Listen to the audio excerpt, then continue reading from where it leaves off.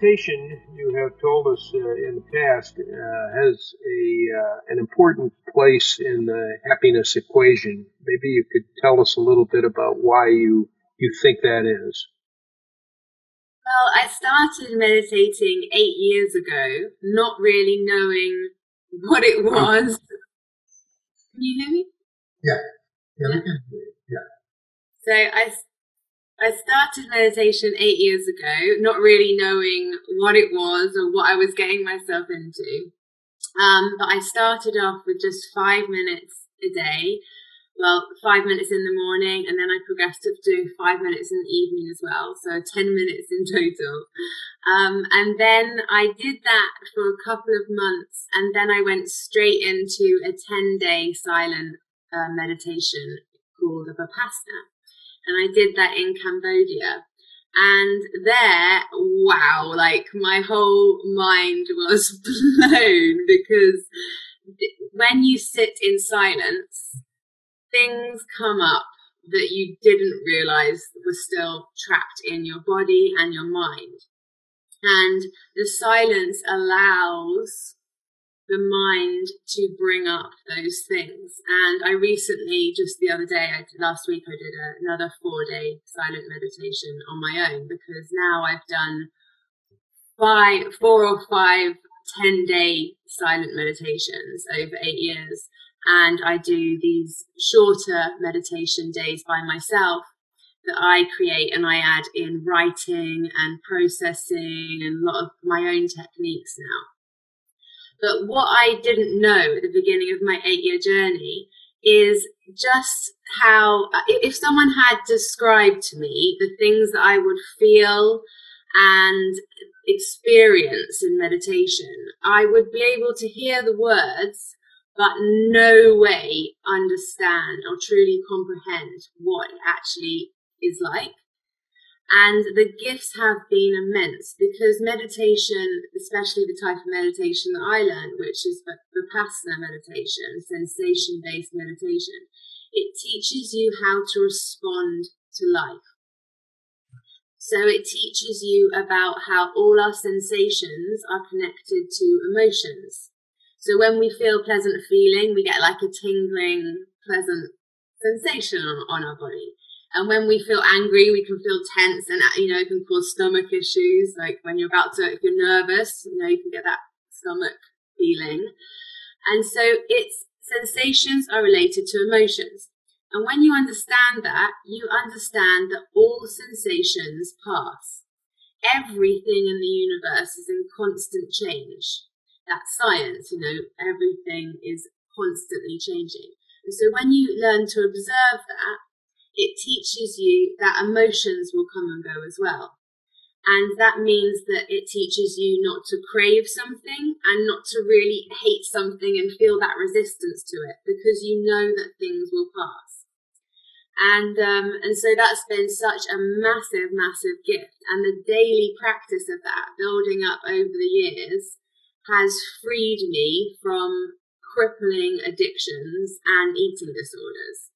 And I am definitely happier. Sure, I've always had this sense of joy inside me, but with all the addictions in my past and the eating disorders, there was so much more time spent in that lower part of my emotions and the struggle.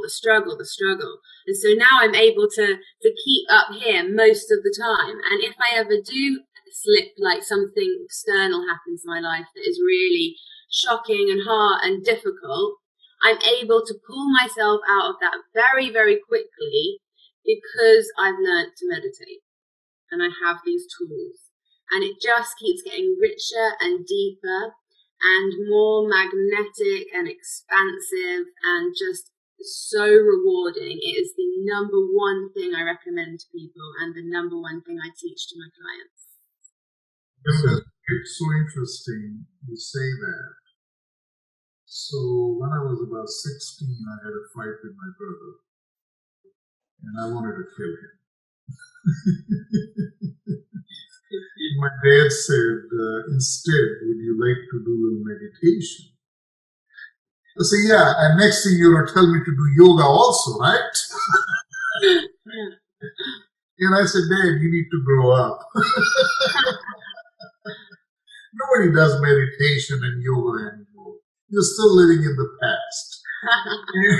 And these are like 5,000-year-old practices in India. And so 3 years ago, I had an ad, and Sue helped me put an ad for someone to help me with the research on sustainability.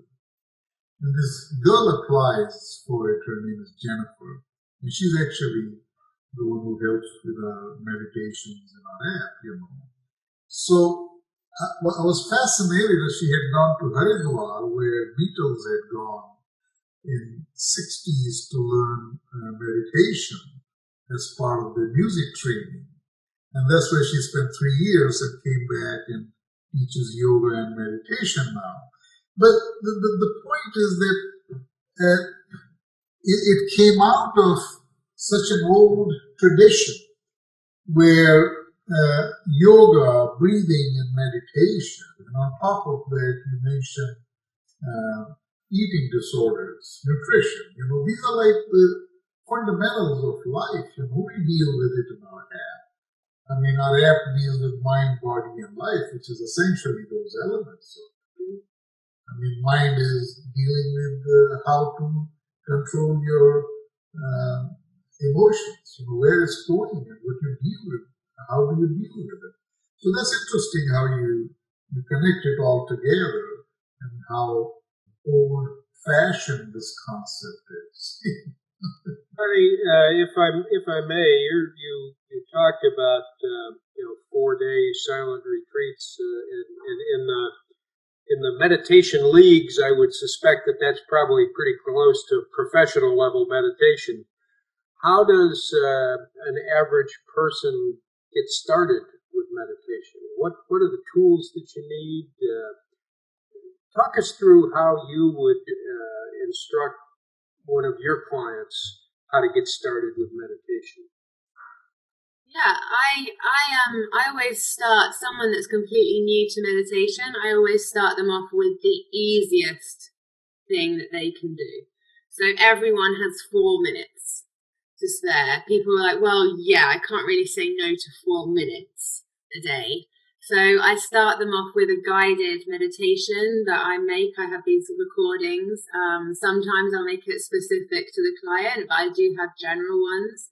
If anyone wants one, just reach out to me, or I can put it on the app. And it's just so to build that daily habit is really important. So if you start off with just 4 minutes a day and you commit to it, then over time you start to think, okay, this is something that I do every day. And then you start to think, well, if it's something I meditate if it's something I do every day, I meditate every day, therefore I must be a meditator. So then it changes your identity. So when you change your identity, that is the pinnacle of change. Because someone could be defining themselves as an addict, for example, or someone that can't get themselves together, or someone that, and like this is the same if you want to start a running habit. So you just start with the simplest thing. I would start someone off who really is resistant with just putting on their trainers every day. This is what Carl Duhigg coined in his book, The Power of Habit, I think it's called. So I would start them off just very, very, very simply, and then you just build on that over time. So Connie, Dave has this new concept of claiming.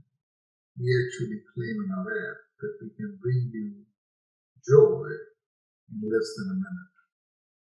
So years ago, now this is someone who was trained by Susan, Braden's wife, who trained me and taught me this breathing meditation. We in the US call it universal breathing meditation. So it's 4 minutes in, 4 seconds, or 7 seconds. 4 seconds in, hold for 7 seconds, breathe out for 8 seconds. So it's 19-second universal meditation, we call it, but it really is focusing on your breathing. Mm-hmm. So by focusing on your breathing, because you're counting, you lose the world, and all of a sudden you're meditating by focusing on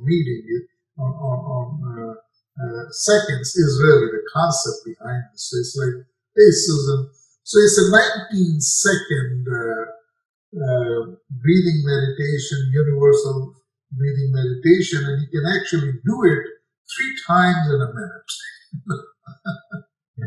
And I think what you mentioned about breaking the inertia, getting people to take those baby steps towards forming a healthy habit, that's a lot of what the app is about. Designing activities that, that start off very easy, and they're really just about breaking that inertia and putting the power back into somebody's hands that, happiness is possible. And it requires sort of simple changes plus repetition to get big results. Yeah, I mean, it's possible if someone was to just start off with 1 minute a day, and that's what we can do on the app. We can just do a 1 minute meditation. If someone commits to that, everyone has 1 minute. There is no excuse. Well, that's what Dave's thinking was, that people always say, well, I don't have time for this, Well, I'm not feeling good. I'm really feeling very sad and depressed and bad. But how about give me 4 minutes? I don't have 4 minutes. How about 1 minute? So whether it's 1 minute or 4 minutes, I think the notion of building a habit, making whatever you're going to do to make your life better a habit is very important. But I'm still kind of stuck. She's the meditator, I'm not. So, for meditation, when you say the word, I have a whole bunch of different pictures that pop up in my mind. That sitting cross-legged in a robe, saying, "Oh." Have you ever done meditation? So, no. My point is real quick. Is that saying you want to meditate is great. Do it a minute. What is it you do? What are the tools? What are the things that one does to fall into this category of meditation is just about calming the mind, basically. That's sort of step one. So it's about becoming in the present moment and becoming aware. And so like you say, like Professor Joy says about how it's just about centering the mind. And I've lost my train of thought here. So what do you do to center your mind? What are some of the? So that's what I was going to say. It's about about the breathing, for example. That is about focusing on the present moment. So there's many techniques that do that, but breathing is one of the number one things, really. And Vipassana meditation actually starts you off with breathing. But yeah, it's just about centering the mind in the present moment and then seeing what happens. Bringing yourself back to the present moment. It's not necessarily like people think, oh, what do you not think? No, that's not necessarily it. Like maybe for someone who's a monk, like a very, very advanced meditator, but you don't need to do that. You don't need to go into a place where you lose all sense of self and become just shaking vibrations, which I have done, and it's amazing, but it's not necessary of someone who's just starting out, or it might not even happen for someone for many years or at all. Meditation still brings massive gifts just by becoming aware of yourself. You're still thinking, but the amazing thing about meditation is you see the layers of your thoughts. So you see how you can watch your thoughts. There's kind of an observer of your thoughts, which you can really only understand properly when you experience meditation. So it doesn't, all of this, what I'm saying now, isn't so necessary for someone to understand. It's just necessary for them to understand, to take the first step, to just sit and focus the mind, and then things will happen. But I promise you, it's a wonderful journey, and it will bring you a lot of joy. And so let's ask Susan, what do you think? I want to hear Susan. Well, I think meditation is an incredible experience. I think it's an experiential practice. It's a practice. I'm always interested in how people want to sell meditation and how to sell mindfulness and how to sell joy, because people have to want to reach out for it. This is what I've talked about before. They have to want to get to that point where they'll say, okay, I'll sit down for a minute. Like I have a friend who doesn't want to sit down and hear her mind for a minute. It's very frightening to a lot of people. So for me, I'm volunteering at a school, and I'm going to be doing a mindfulness program. And I was wondering what you were going to do, and I'm talking to a lot of people about what to do. And one of the things I purchased was, and I haven't really looked for it, it's called the Ultimate Mindfulness Activity Book, because I'm looking at third graders with ADD and ADHD. So even telling them for 5 minutes on a Zoom class, okay, let's sit down and practice our breathing for a minute. I don't think any of them can do that. So I'm looking for ways of how to engage them in a practice of something that they can learn how to calm themselves and go after their mind. And there's two things that have come out to me. One is a practice of gratitude. Like I've been hearing several people talk about, like I'm going to get my students a gratitude bag.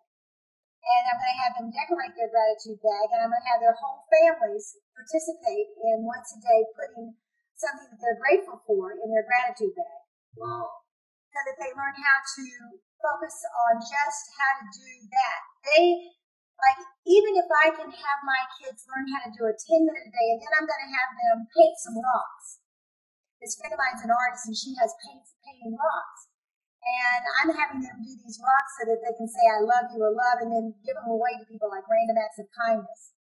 And I want to teach the children what it feels like to kind of step outside. I don't know how, and I have a plan on this, but it is difficult. Because I think we're all children. Everybody goes like, I'm doing this thing. I'm totally insane. I work on the body all the time in all different ways. And I was reading this thing on breathing, and I'm big on the nose, and I'm using the diaphragm in the nose. That's one of my things I make. There's no compromise for me on it.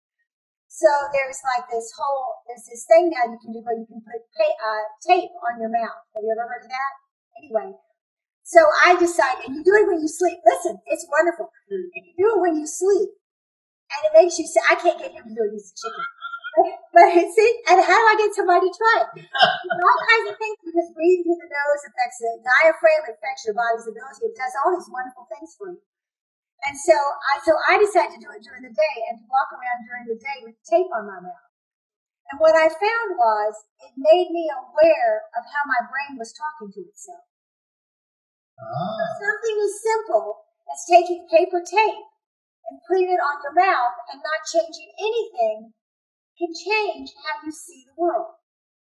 If you're willing to try that. Now, listen, so when he's willing to try it, so I challenge you guys to get some paper tape or a Band-Aid to put a little tape on your mouth for a couple of hours a day and see what happens. I mean, those are things that I think are possible if we can figure out how to do that, because then people, when they're opened up, it opens their brain to another way to look at the brain to look at itself. I think that's the issue, is some brains have a very difficult time figuring out, you're on this path, and the brain goes, stay on this path, and how do I get off this path? Yeah. Well, that's for more people who naturally walk around with their mouth open, or they sleep with their mouth open. That's so to train people. So if you naturally don't do that, that's not as necessary. But I would like to just say the difference between mindfulness and meditation. So I actually wrote a post before on Instagram a long time ago. I put mindfulness is the awareness of the present moment. You are likely to be doing anything, but you are actually completely focused on doing that thing. Like, I am washing up, I am brushing my teeth, etc. And meditation is that, but in a more focused, deeper way, where you're solely focused on being. Both mindfulness and meditation overlap, but meditation is more likely to elevate you to a higher vibration. You're more likely to have set aside time and allow yourself to dissolve without doing. So meditation is a practice, and mindfulness is a way of life. Living with awareness. Meditation leads to mindfulness, and vice versa. Meditation leads to mindfulness. You don't have to meditate to be mindful, but if you meditate, you become mindful. Yes. Meditation is a route to mindfulness. It's a path to mindfulness. I'm just looking at how to get people into the path of, if JoyScore is this way, how to get people to a place where they're willing to meditate, where they're willing to start looking at the advantages of meditation. Because to take that step, we're trying to appeal, and JoyScore, I think that what's happening is they're trying to appeal to give people a path that they can do, like, okay, I can start here. And so they can feel successful. Because the most important thing for people to keep doing something is to feel successful at what they're doing. So here is my question to all of you. Yeah. We heard about meditation, mindfulness. Yeah. How do these two elements connect with joy and or happiness?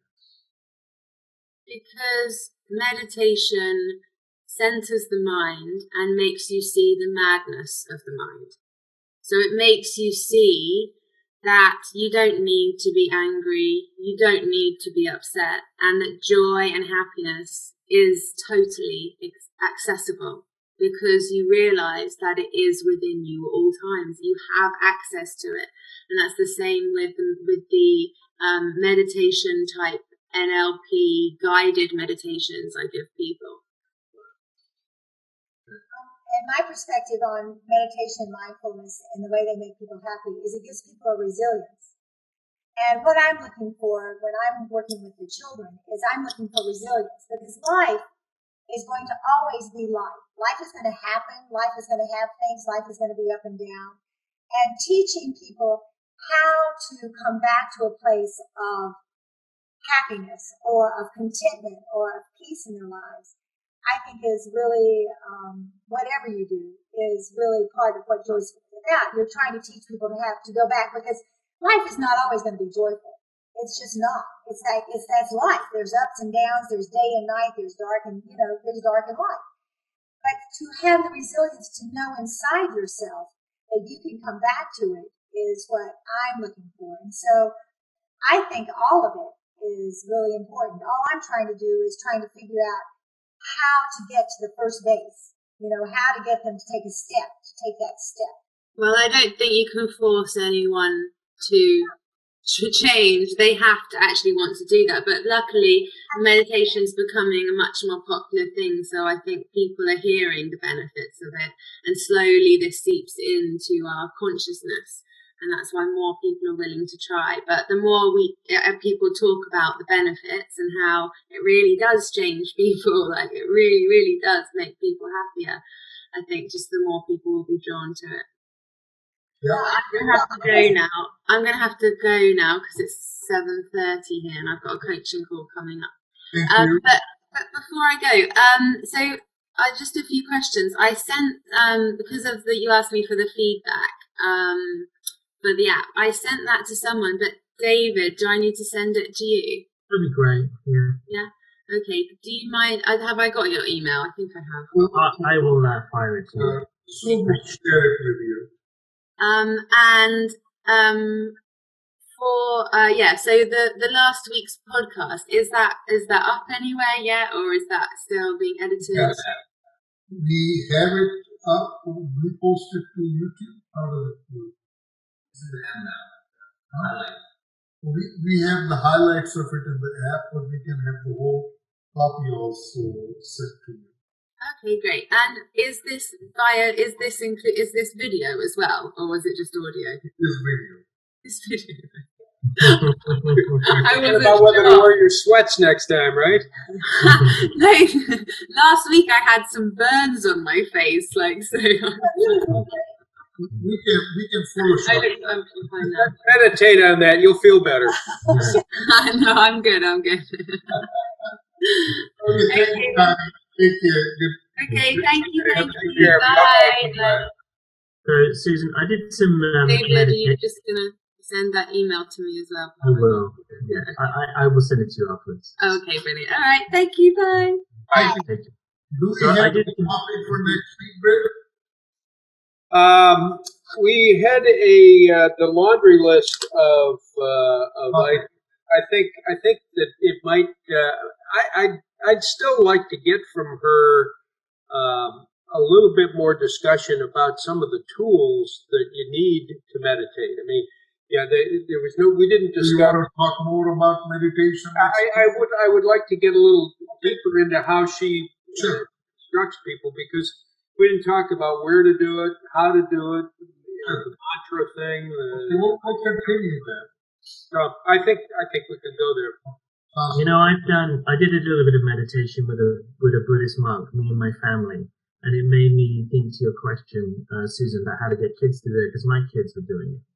And what his approach was to have them active for a minute, then calm for a minute, active for 2 minutes, then calm for 2 minutes, and eventually building that up to 5 minutes, because it's hard to get kids to sit down. And then the other thing he did was, rather than just have them sit in complete silence, he had a wooden frog, and he would hit this wooden frog, and it would send a very kind of resonant sound through the air. And he would have them just focus quietly and count the amount of times he hit the frog. And just by focusing on the counting, they were invariably emptying their mind and thinking of nothing else. So those two things he worked on. Okay, so he had to do active things for a minute, like jump up and down, move around. Yeah, exactly. Yes. Get the sit down. And sit down and be calm for a minute. Yes. And I think that might be a good way for a lot of people, because I think that's a good idea. Telling people to sit down and clear their minds is really threatening to a lot of people. It doesn't matter. Susan, see if you can help them breathe in like 4, 7, 8. Breathe in for 4, hold for 7, breathe out for 8. See if they can try that. Upandra. These are children in the 3rd grade. I know. AD and ADHD. I know. No, but I like this being a minute and acting for a minute. And I have them hold their thumbs. And the thumb, I practice a healing art called Jitsu. And the thumb is a huge thing for the body. Absolutely. I have them visualize themselves doing something. They can even put their thumb in their mouth and that's what they do. Who was doing the breathing, Braden? Yeah. That was Connie, yeah. Well, no, I'm not into that. Well, thank you all. All right. All right. See you next week. Okay. All right. Take care, you guys. Bye. Good night.